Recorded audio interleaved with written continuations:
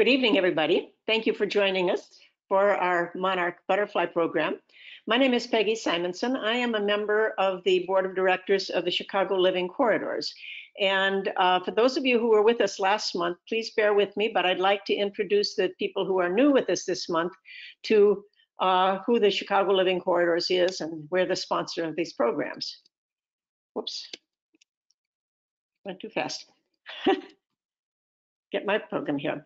Our mission is to focus on property and private ownership, which is most of the land in Illinois. We align with the public ownership, such as the forest preserves and so forth, but we're wanting to encourage and inspire residents to plant native plants on your property and then to map that land so we have a way of looking at how much good habitat there is in the Chicago area. We're an umbrella organization that was founded by Citizens for Conservation, which is a group that I am with, and we have a program called Habitat Corridors in the Barrington area, which helps people improve the habitat on their property. The McHenry County's Wildflower Propagation and Preservation Committee has a mentoring program, which does the same thing in the Northwest Suburbs area. And then one of the other founders was the Conservation Foundation, which has the Conservation at Home program, which is now expanding to a good deal of the Chicago area. And the other founders were the Northern Kane Wild Ones and the West Cook Wild Ones, which also have habitat improvement programs for their members in the area where they are. So in addition to our founders, we have other organizations participating.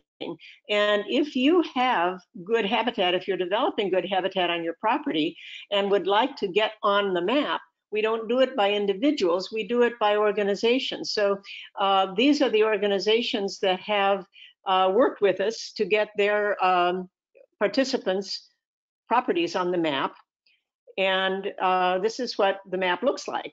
It's a little bit hard to see the legend here, but if you're interested in more detail, go on to the ChicagoLivingCorridors.org website, and you can see on the map the different colors are the different organizations. And on the website, it's interactive, so you can indicate a particular color and determine which the organization is that had those properties.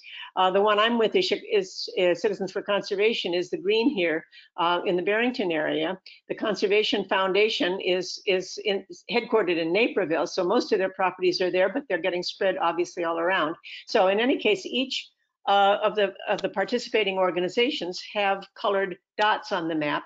And it's an interesting way to take a look at what's going on, how much private property is being built into good habitat in the Barrington area. So with that background, I'm going to move on to, first of all, let me just give you some of the technical information. We're starting off with everyone muted, except for the presenters. And we built in some time at the end of the program for questions. And so at that time, well, in the meantime, if you have questions as we're going along, you should have a little box on the bar of your screen that says questions and chat. And you literally can write your questions in there as Debbie is speaking, and then we can pick them up at the end. We'll also unmute people at the end if we want to have more discussion. If you have any technical issues as we're going along, please also submit those under the chat. That you can't say them out loud, but you can in fact express the issues and maybe get some help that way. And finally, we're recording today's webinar, and we hope to be able to post it on the Chicago Living Corridors website. We did that after the last month's program. And I think we're intending to send an email out to all the registrants so that you will know when the program gets posted on the Chicago Living Corridors website. If you want to take a look at it again or want to share it with someone, you'll have the resource there. It's actually a video that's being put on there. So now let me introduce Debbie. Our speaker today is Debbie Groat.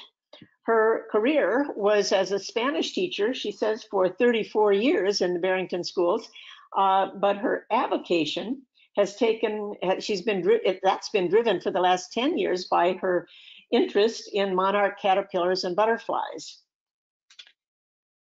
She raises monarchs in her yard in the summer and encourages others to provide food and habitat for monarchs, and it wants to have everybody help this iconic butterfly continue to thrive.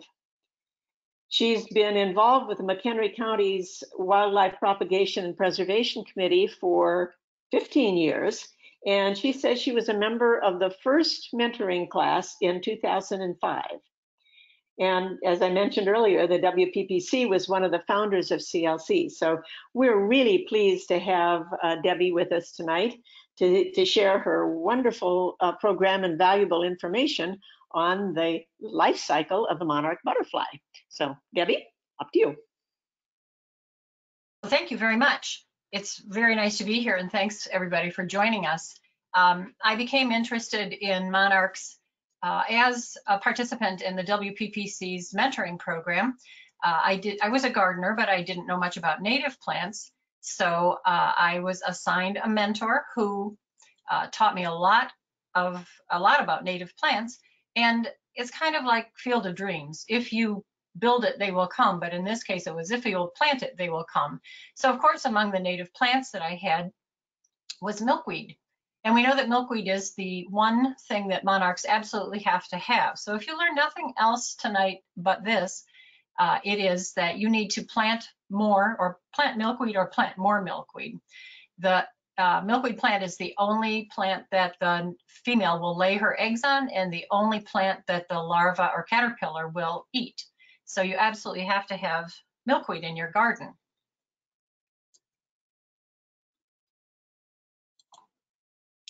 And I'm trying to, there we go. Okay, so this is a sign that we have in our garden that represents the WPPC, the Wildlife Preservation and Propagation Committee, and encourages anybody going by to plant native plants. And it kind of answers questions of my neighbors, I think, as they walk by and wonder, what are all those things growing in her yard? Of course, you recognize milkweed. Everybody has probably childhood memories of milkweed. And I think when I was young, we did consider it a weed. And I can remember my mother saying, you know, get rid of that stuff. I don't think she would say that today. This is common milkweed, or Asclepias syriaca, and it pops up everywhere, it seems. So I hope you'll let it continue to grow. You know what it is. It's that plant with the pods and the that split open in the fall, and then the seeds are blown by the wind. And I can still hear my mother saying, quit blowing that stuff all over the neighborhood. We'll have milkweed everywhere. Today, I'm sure she would say, go ahead, blow that milkweed everywhere. If you don't like that milkweed, you might prefer this milkweed. There are hundreds of kinds of milkweed, but only a few that grow in the Midwest. I have 4 in my yard. This is butterfly milkweed, which is Asclepias tuberosa. It's much lower growing, and unlike the others, it's orange. It only grows to about 2 feet. But the butterflies, the monarchs, still love it, and they will lay their eggs on here, and they will nectar from these plants. Or you might like rose or swamp milkweed, which grows pretty tall, but has a more delicate leaf. And again, they will still lay their eggs on there. So in addition, I guess the one, as I said, I want you to know about planting milkweed or more milkweed. And the other thing I certainly want you to take away from this is that in addition to milkweed, you need to plant nectaring plants, because the butterflies and all other insects need that nectar. So milkweed itself is a great nectaring plant for all kinds of pollinators. This is the orange milkweed. Even the lowly dandelion is a nectaring plant. You see this red admiral on that dandelion. So this is just to give you an idea of what other nectaring plants you can plant in your yard, so that not only the monarchs but other pollinators have access to them. This is a liatris. This is a delphinium. And of course, you see all different kinds of insects. In the fall, it's really important to have asters and goldenrod and other fall blooming plants, because as the monarch starts its traveling from Canada all the way to Mexico, it needs a lot of energy, and those are fall blooming plants, and those are common to this area. So that's another great plant to plant. Purple cone flowers are great, even sunflowers. And of course, in addition to nectar, it's the pollen that the bees are after, and that's he's collected quite a bit of it there, as you can see. So again, nectaring plants in addition to the milkweed. This is a hummingbird moth on Monarda. So back to monarchs and milkweed. As I said, they use them to lay their eggs, but also to gather to get the nectar. The egg is laid on the underneath side of the leaf. So on a common milkweed plant, it's pretty easy to find that egg because those leaves are big. The egg is small, but the leaf is big. But if you're looking under the other milkweed leaves, it's really more difficult because there are many more of them and they're very narrow. But this gives you an idea of just how tiny that egg is. You'll find other insects lay their eggs there also. So once you learn to identify a milk or a monarch egg, it's pretty easy. They'll also lay them on the buds of the flowers. And when magnified, this is what it looks like. And you can actually see, maybe with a magnifying glass, those striations or those lines. And it will be sort of shaped like a chicken egg, sort of, with a flatter bottom and a pointed top.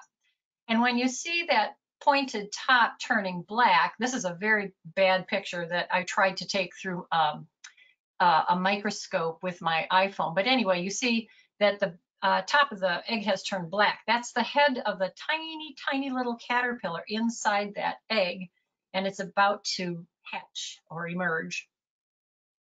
Now he's out of the egg. He's turned around. He doesn't look like a monarch caterpillar at all right now. It looks like a big black head with no stripes, but he turns around and eats the egg because there's a lot of nutrients in that egg. And then he'll start to eat around the egg and make a nice hole in that milkweed leaf. Now you can see where the stripes are going to be, but he's still not striped. He's probably maybe a day old. So eventually, a monarch caterpillar looks like this. His antenna or filaments aren't very big yet because he's still very, very young, but they will eventually develop. A monarch caterpillar is going to do something 5 times in its life, and it's going to molt or shed its skin. So this guy has just molted, and he's now going to turn around and eat that skin. Just like he ate his egg casing, he's going to eat his skin also because there is nutrition in that skin also. So we'll see him molting here, I hope. They kind of contract. They know that their skin is getting too tight, and they actually produce an enzyme that pretty much just dissolves that old skin. And as they sort of accordionize, that skin travels to the back. You see the filaments or the antenna, they're laying flat against the caterpillar because they've been confined under that old skin. And you'll also see him waving his head back and forth, trying to get his face cap off. That's sort of a separate part of the skin. And it'll come off, it'll look like a little curled up black yarn or fuzzball, but it takes him a while. He's gonna work pretty hard at this. And finally, when his feet come out, they'll just sort of sit there for quite a while. And again, once they're finished molting, they'll turn around and eat that skin. Remember, all of these things are going on in your backyard if you have milkweed. You may not see it. I've never seen this outside. This is something I had. And I should say that I'm no expert on monarchs. I just started bringing them in when I thought that it might be interesting to see their life cycle, and became sort of fascinated with them. I don't know everything about them, but I've learned a lot over the years. So he has made sort of a sticky pad that his legs or his feet are stuck to, so he doesn't fall over while he's molting, because that's a lot of energy he's putting into that. and his back end is about to come free. And I don't think we'll even see him get his face cap off, but he did eventually. And it's kind of funny because they just leave their back end up in the air like that for a little while. And then, as I said, he'll turn around and eat that skin. And he's still trying to get that face cap off.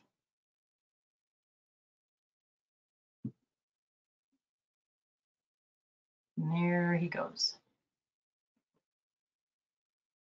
And so their only job is really to eat, and they eat and eat and eat. So remember that tiny caterpillar that came out of that egg is now this big, maybe about 2-inch long, fat caterpillar who is just about done eating. They'll eat the stems, the leaves, they'll eat the buds on the flower. They will just eat like crazy. And when it's really quiet, you can actually hear them eating. I don't know if the sound is of them munching or what, but it's pretty fascinating. So when he's done eating, he's not going to eat anymore. It's after about 10 to 12 days as a caterpillar, he's done. So now he's going to create a little white sort of spider webby button. And I think you can see it up here a little bit. And that is, I always think of it as sort of a cross between a spider web and cotton candy. He creates that with his mouth. And I keep saying he, because at this point we don't know a caterpillar if it's a male or female. It's impossible to tell. And after creating this sticky web, he will place his what's called a cremaster. It's like a little stick that comes out the back end, and stick that into that sticky web. And then he hangs like this in that J shape. In this case, it's a backwards J. For about 24 hours. And you can tell that this is obviously not happening in my backyard. This is in a container in my 3-season room, which is where I keep them. It's important to try to keep them at the same temperature that they would be in outside. So if you have them on your dining room table in the air conditioning, that's probably not ideal. The other thing I didn't mention was that I've learned a lot over the years. And one of the things I've learned is that there's a lot of predators and a lot of diseases among monarchs. And so one of them is something called OE. It's a parasite. It's Ophrocystic electrocera. We'll just call it OE. And so to get that parasite off of the eggs, when I bring them in, I bleach them. And yes, I did say bleach. I'll give you some resources at the end that will show you, or where you can go to see how you bleach them. You don't just pour bleach on these things, obviously. So I bleach every egg I bring in to kill this parasite, and I bleach all of the milkweed that I feed them. The other important thing to know is that you should not bring in any more caterpillars or eggs than you have milkweed to feed. I've seen people desperate for more milkweed because they brought in too many eggs or caterpillars, but you want just as many as you can really feed. Otherwise, you're just creating a tragedy. So hopefully this bleaching process will kill this parasite on the eggs and on the milkweed. And I also test every monarch before I release it. I'm not going to show you how to do that tonight, but you can also go to YouTube and find this kind of thing. I just take a piece of Scotch tape, touch it to the abdomen, remove some scales. I look at it under a microscope. And once you learn to identify the parasite, it's pretty easy. So again, I'm not going to go into that tonight, but you can look on YouTube or some Facebook groups, and you can find out how to do that. So this guy is hanging here for about 24 hours. And when he's ready, he straightens out. His antenna or his filaments go really limp. And then you know something exciting is about to happen. As you can see, the skin starts to split behind his head. He contracts and contracts, and the skin is finally way up at the top. Now you can see that sticky mass that he's stuck to. And you can see actually the stripes of the caterpillar, where the stripes were on the caterpillar, until he smooths out and looks a little different. So now he's wiggled around until his skin has fallen off. So I'm going to show you a video of how this starts. So you can see he's just hanging there, and he's in a container in my house. Again, this is going on in your backyard if you have milkweed, But if you do bring them in and you learn how to do this and do it responsibly, this is what you'll see. And once he starts hanging like that and moving, you don't want to walk away because you're going to miss it. Do you see the skin starting to split back here? And it will just travel up his body until he's totally free of that skin. And we'll go to the next one, I think. So the skin is all the way up at the top now, and he needs to get rid of it because it's going to interfere with him if he doesn't. Occasionally it won't fall off, and they do generally do just fine, but they contract and contract until all of that skin is up at the top.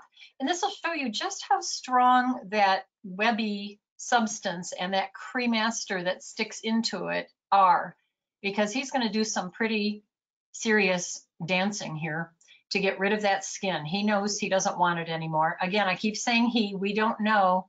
We can't tell with a caterpillar if it's a male or female. There is a way to look at the chrysalis. It's really difficult, and I have not mastered that. I just can't, I can't see it, but there is a marking that is very faint. So now he's going to wiggle back and forth. I always say, I can't decide if this is really fascinating or really creepy, but imagine this going on outside. And he's probably, you know, outside in your yard, he's hopefully chosen a spot that's nice and solid and secure and protected. They say, whoop, there it goes. And now he doesn't know yet that it's gone. So he's going to continue to wiggle. They say that only 3 to 5% of the eggs that are laid ever really become monarch butterflies. There are so many diseases and predators, spiders. There are wasps and flies that will lay their eggs in the little caterpillars. There's all kinds of things, but you know, that's nature. But if we do bring them in, we just want to make them as healthy as we can and hope that we're releasing only healthy butterflies. And that's why I do all the bleaching and the testing.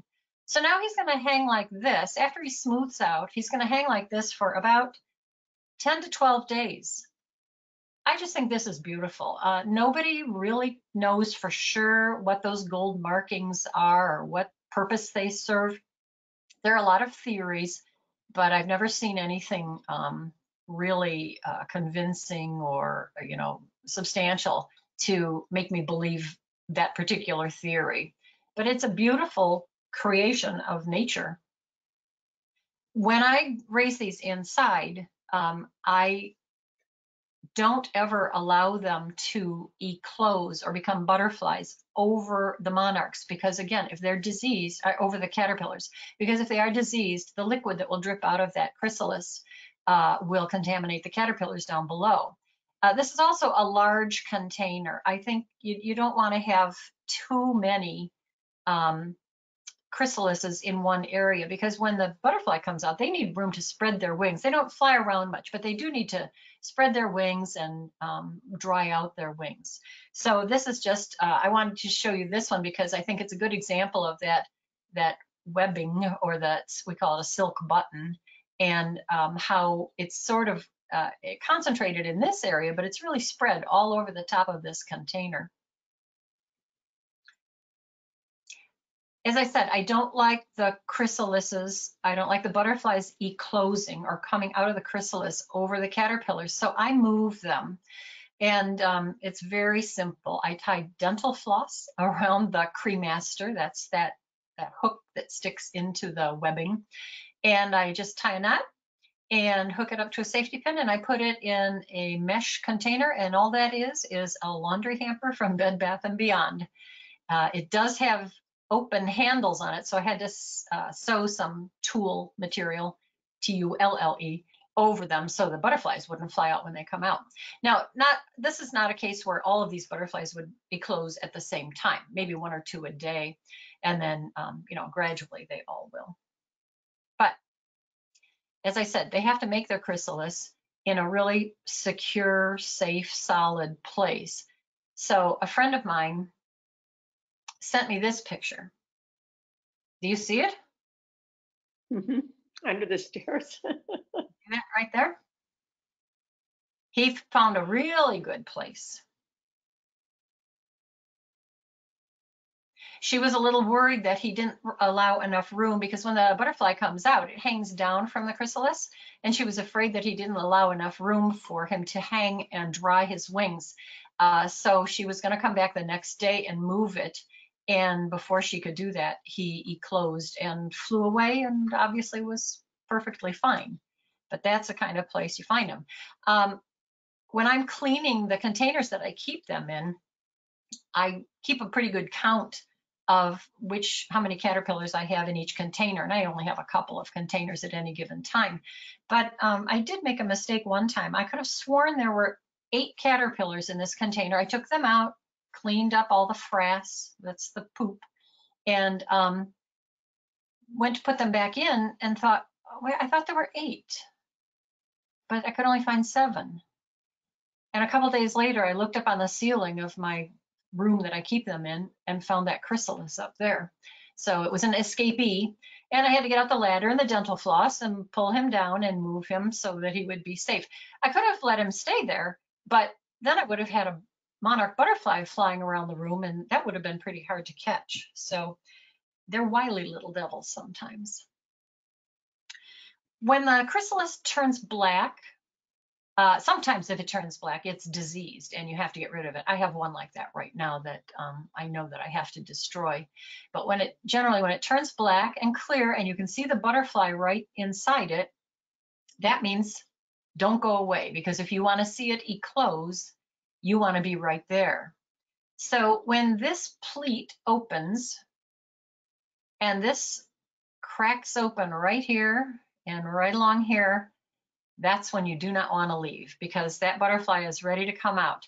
And you'll see that it puts its legs out first and hangs on. I'm going to show you a video of it eclosing, but I want you to pay attention to something, so I'll explain it before we switch to that slide. You know that a butterfly has a proboscis, which is like a drinking straw. That's how it gets its nectar and its nourishment. It's like a straight straw that sticks out of its head when it wants to. It curls up and is hidden away normally, and then when it's on a plant, it uncurls it. Moths and butterflies all do this. So when I show you this next slide or the video of the butterfly eclosing, pay careful attention to the proboscis, because it's pretty interesting. It comes out in 2 pieces. It's like 2 pieces of thread, and for some reason it comes out in 2 pieces, and it has to be zipped together or knit together before it will function as a feeding tube. So to do that, the butterfly will uncurl it and curl it back up and uncurl it and curl it back up. And when it curls it back up into its head, there will be 2 kind of protrusions from its head that will be going back and forth like this. And those are called labial palps. And that's what knits that proboscis together. If it doesn't do that, it won't live. So again, this is in that mesh container, so but you're not looking through the mesh. So there's one leg out right there, and usually you see 2 legs. Maybe his other leg was kind of more on the other side, but his chrysalis is totally clear. He's hanging on, and the abdomen will fall out kind of first, and the abdomen will be very full of, it's called hemolymph. It's a liquid that they then pump into their wings. So there he is. And the wings are all crumpled up, of course. They've been stuck in that little chrysalis for a long time, 10 or 12 days. Let's see if we can see his proboscis coming out. He moves so fast, I can't use the cursor or the pointer to show you, but you'll see. And he swings back and forth and back and forth. This guy swung back and forth more than any butterfly I have ever seen. I was told that helps to get that liquid, that hemolymph, which is like the butterfly blood, into the wings to fill them out. Can you see the proboscis kind of curling out of his head? You'll see it in a minute if you haven't seen it yet. But he needs to hold still first. And he's really going crazy.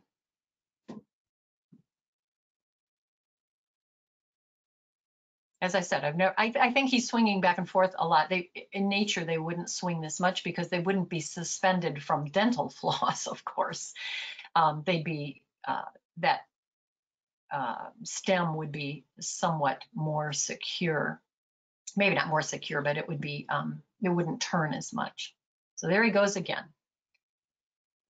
And it's amazing that they can hang on, but their legs have little barbs on them, little tiny barbs. They don't hurt when they're on your finger or when you hold them, but they do attach to things really well. So there's this proboscis coming out and curling up and uncurling, and he's knitting it together. And I think he's going to give it one last swing here.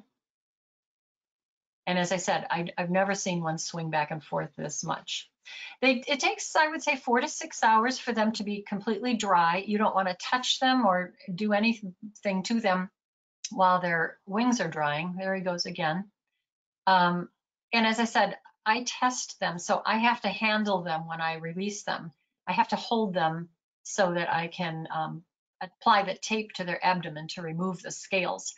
So I want to make sure his wings are totally, totally dry. And I know when he starts kind of flitting around that enclosure that it's okay. But I always let him go for 4 to 6 hours. So he's going to swing some more. And on he goes. So this is a different one, but you get the idea. His wings are filling out a little bit. His abdomen is still pretty chubby. Maybe you can even see the barbs on his leg, maybe a little bit there, holding onto the empty chrysalis. And then here's that proboscis. It comes out in 2 pieces, as I said, 1, 2. And by curling them up and uncurling and curling them back into these labial palps, that's how they knit them together. And that usually happens within the first hour.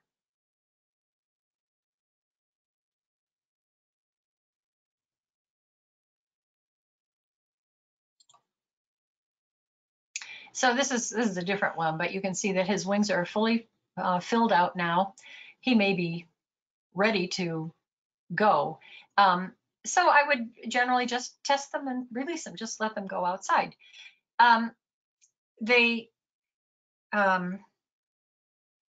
of the things that I think is important when you test them is that if you test them and they are contaminated with this OE parasite, as I said, you need to destroy them or euthanize them.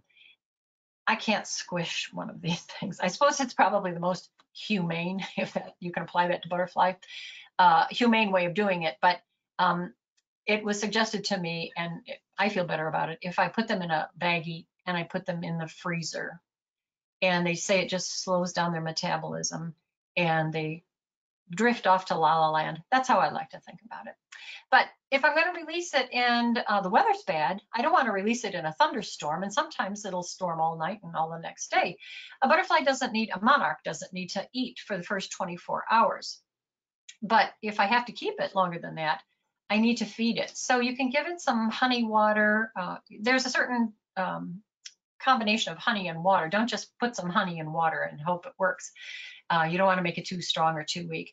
They like watermelon. It's nice and juicy, and that proboscis can get down in there and get that juice right away.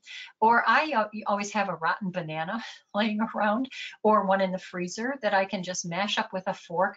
And when you do, the liquid kind of gathers around the edges. I put it in a real shallow container, and there he is. Now look at this proboscis, nice and straight and just like a straw, and he's drinking up that liquid from around the edge of the banana.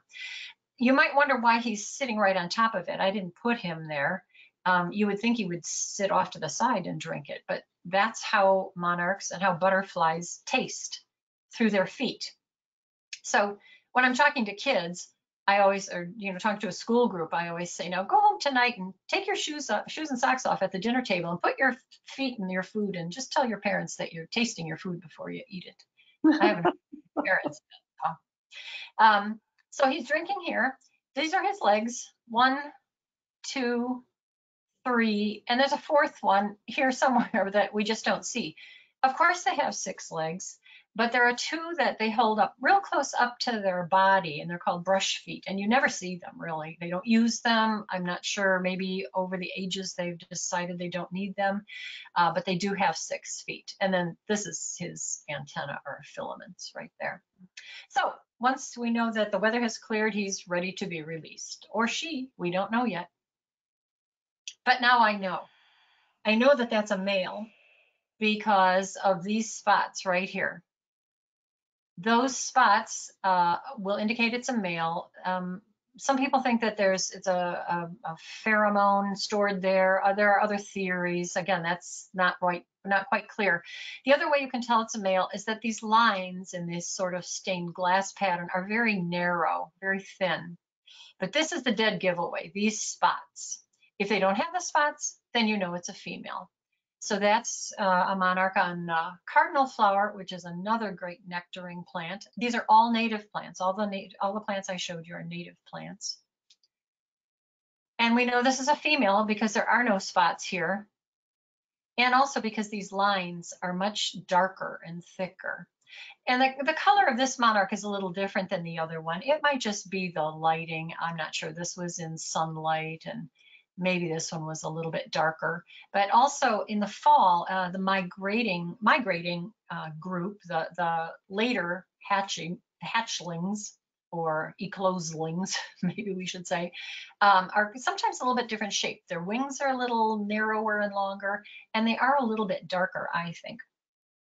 I just make sure that, I point them southwest, speak to them in Spanish, and tell them to go to Mexico, and I'm sure they all make it. So there's a male right there. You see the spots on his wings. I think it's important for kids to know about this too. So all the kids in our neighborhood have learned how to raise monarch butterflies. And one of them is just holding this one on a stick. It's hard to tell if that's a male or a female, not quite sure, because from the underneath side it's hard. So here's little Olivia with one that she raised putting it on a black-eyed Susan. And here's Marcus. That's a boy, I can tell, because he's got little black marks there. My technical assistant, my daughter, is laughing next to me. Leah, stick your head in here. This is my daughter, Leah. Without her help, I couldn't have done this, but she's looking at these pictures. These are old pictures. These kids he's a junior in high school now, and the little girl I showed you is going to be a sophomore. But this is just pictures over the ages. This is Eva. And she was just having fun feeling those barbed legs crawl up her arm. So they're ready to go. I just like this picture because it shows how strong those legs are and how barbed they are to hold on to that smooth stick. He looks like he's just holding on for dear life. So, as I said, goldenrod is a great plant in the fall, and I can tell this is fall because of the sticker that I've put on him. So through the organization Monarch Watch, which is a function of Kansas University, I get stickers from them beginning about the 15th of August. They won't even send them to you before that time. And I register with them. They've got a record of the number, the registration number on each sticker that they are sending to me. I place it on the Monarch when I'm ready to release them. And that's when I send them on their merry way to Mexico. There's a lot of information on that sticker, and it does not bother them. They can fly just fine. There's a monarchwatch.org on there. There's a serial number, which indicates that if somebody finds it, that started it with me in Crystal Lake, Illinois. There's a phone number. Most of these, millions of butterflies migrate to Mexico.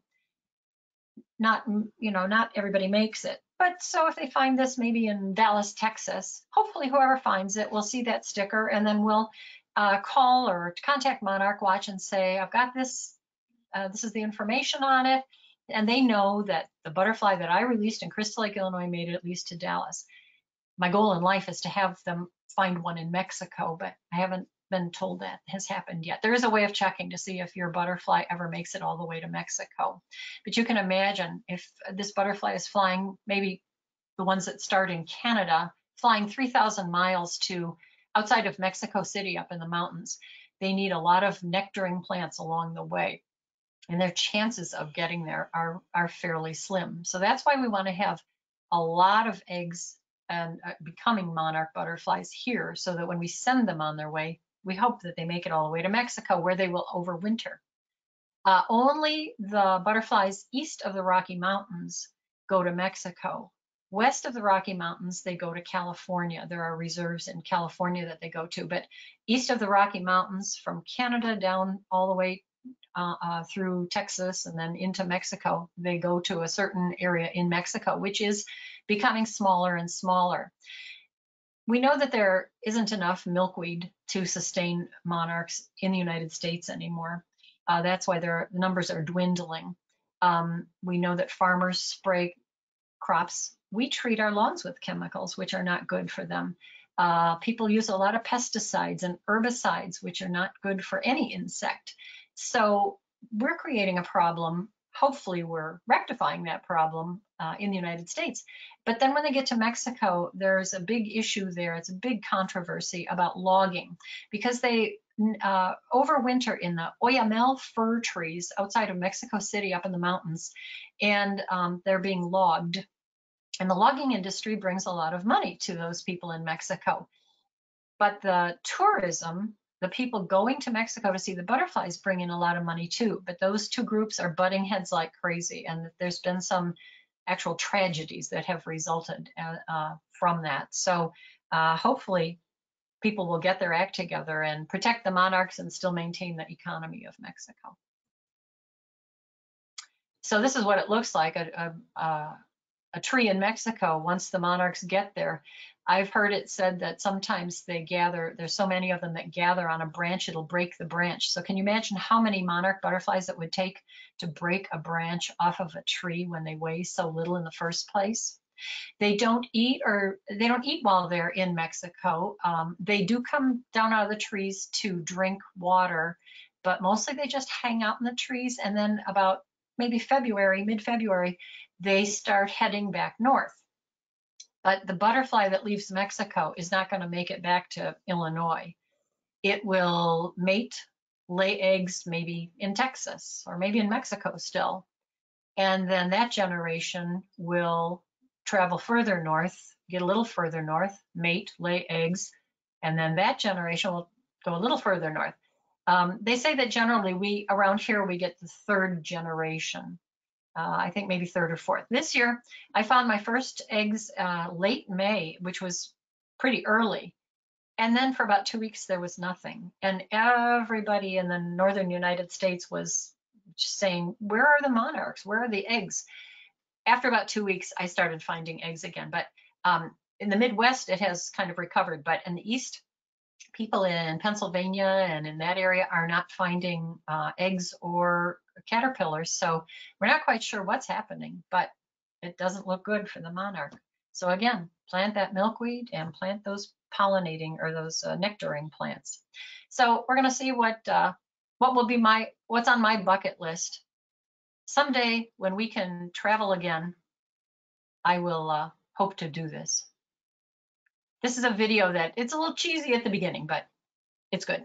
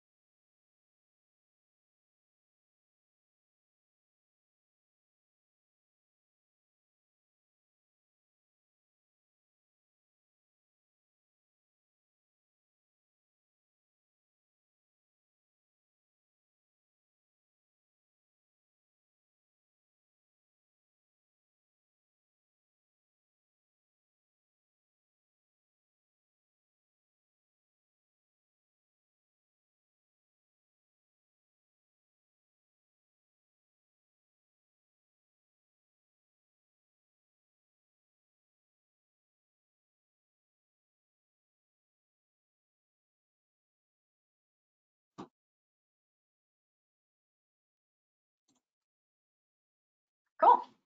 So I want to thank the person who did that video. It's on YouTube, and he does a series called Jungle Diaries, and his name is Phil Torres. And I did ask permission, and he granted me permission to use that. So he's got a series of videos about places that he's gone all over the world. So hopefully our monarchs that we release here will make it all the way to Mexico, and we'll cross our fingers. So if you're interested, you can go to monarchwatch.org. I'll show you that in a minute. And that's the organization out of Kansas University. And you can become a monarch way station yourself. You have to certify that you have milkweed and nectaring plants in your yard, certain numbers and certain situations, and you do fill out sort of an application. And if you pass, you get a sign like this to put in your yard. So Monarch Watch is the organization I keep mentioning. It's a fabulous resource. Also, Monarch Joint Venture is another great one. And as I said, just go to YouTube and search monarchs, or maybe you just want to see a certain phase of their life. You'll find all kinds of videos. There's one particularly good one that I was not able to use, and it was put out by Butterfly World in Florida. They have a beautiful, beautiful video that shows much better than I did here today the life cycle of the monarch butterfly. And so it's, I think if you just look for Butterfly World, you may find it there.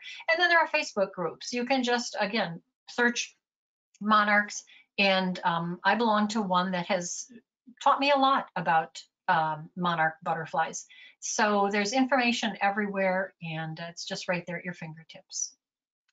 So thank you. It's been a pleasure. Thank you so much, Debbie. I hope you all have become enthusiastic about planting more milkweed in your yard and nectaring plants. Those are some pretty amazing photos. That was special. Thank you very much for your program. Here's some other actions that you can do, and we've been talking about planting natives of all kinds, but particularly, of course, the milkweed in the spring. Also spread the word, help other people recognize the value of them. The message is getting out a little bit. We had a time when farmers all had milkweed all around the edges of their farm fields, and those were helping the monarchs in their migration especially, and those have all been killed with herbicides, and so we're having to fill up the void now. You can get on to the Chicago Living Corridors website and see our Facebook posts. Carol Rice puts up some pretty amazing, interesting things. Or join one of the participating organizations that we listed at the beginning if you want to, if you already are developing good habitat and would like to get your gardens on the map, or consider volunteering with Chicago Living Corridors. Go to our website and see about all the possibilities that you can do there. So, and now I think we're going to, well, I wanted to let you know about next month. On August 12th, we'll have our third webinar, and this one we had some requests for it, so we're going to do a program on identifying and controlling invasive plants in this area. I'm going to be the presenter on that, and again, it's Chicago Living Corridors that is putting on these webinars. So if you, you'll have a registration, a potential registration at the end of the program here, and if you sign up, you'll get a notice about it again in just before the August 12th in the sign up information. So that's how you'll get connected with it in the future. So here is Debbie's email and some of these websites we're talking about in the Facebook. And now we would like to invite you to, let's take a look at any questions that you have for Debbie or for the rest of us, anything that's been written. So Iris, do you have some of those ready to ask Debbie?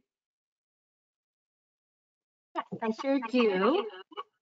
Oops, I'm sorry.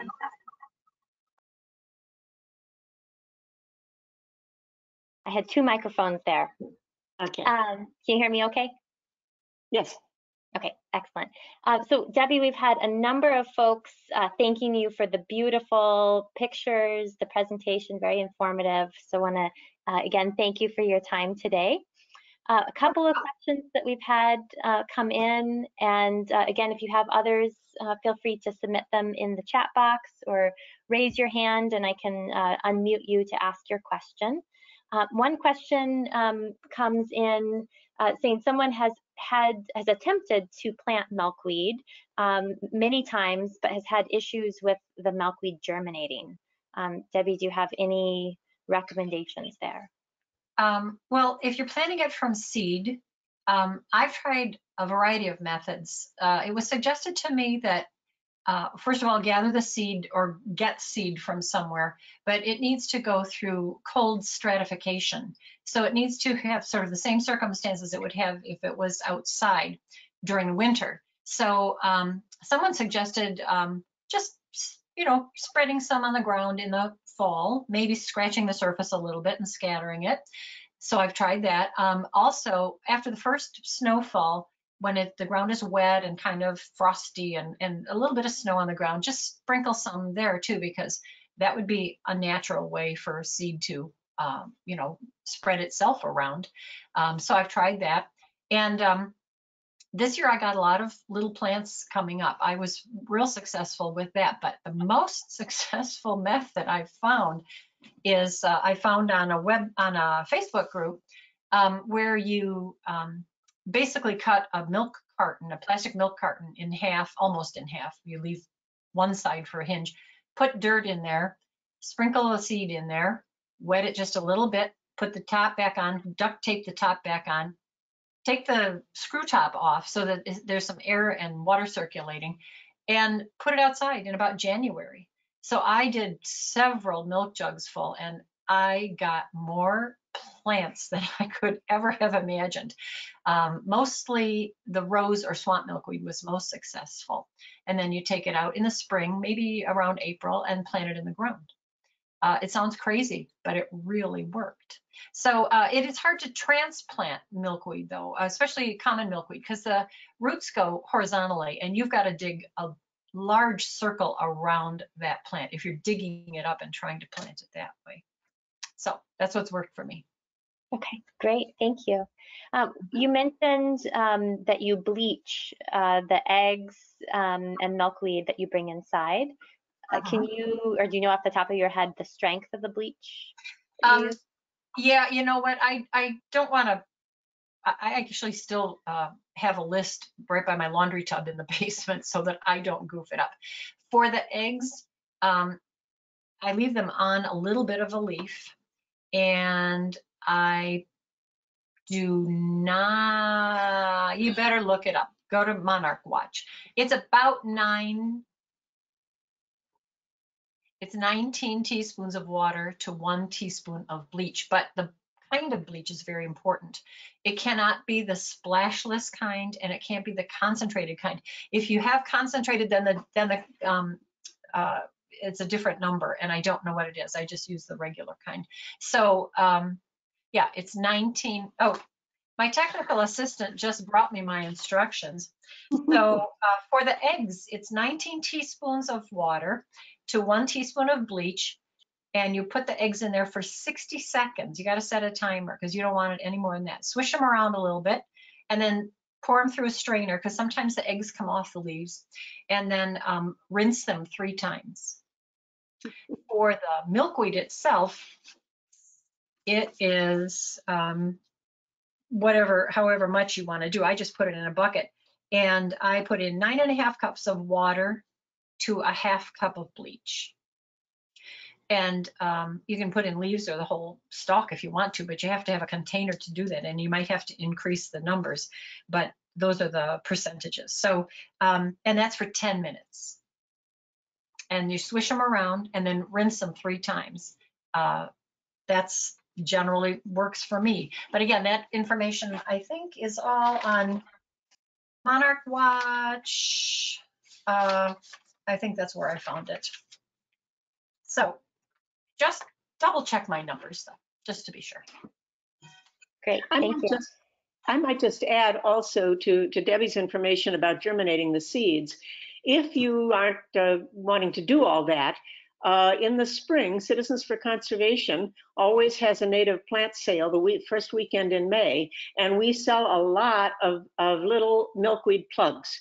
So they are already in a little tube. The roots are pretty well established in there, and you can just transplant that right into the ground and have a head start rather than starting in January, as she said, with the seeds. So either way. And the WPPC, the organization I talked about, does the same thing at their plant sale, which is the first Sunday in May at McHenry County College. Of course, it didn't happen this year, but hopefully it will happen next year. And we always have milkweed, and that's a popular plant. So if you come early and head right for the milkweed first. That's good. Great, thank you. I also plugged the registration link for the August webinar in the chat box. So click that while we're still connected here if you want to register for the August webinar. And I think with that, we are at 8 o'clock. So again, I want to thank Debbie for taking her time to present a beautiful presentation tonight. We have her contact information as well. So if you have questions, Debbie has generously offered to take emails.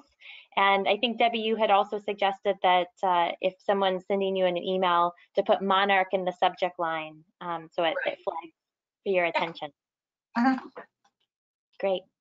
Okay, well, thanks, everyone. And we look forward to seeing you at the August webinar. Thank you. Bye. Bye, all. Bye-bye.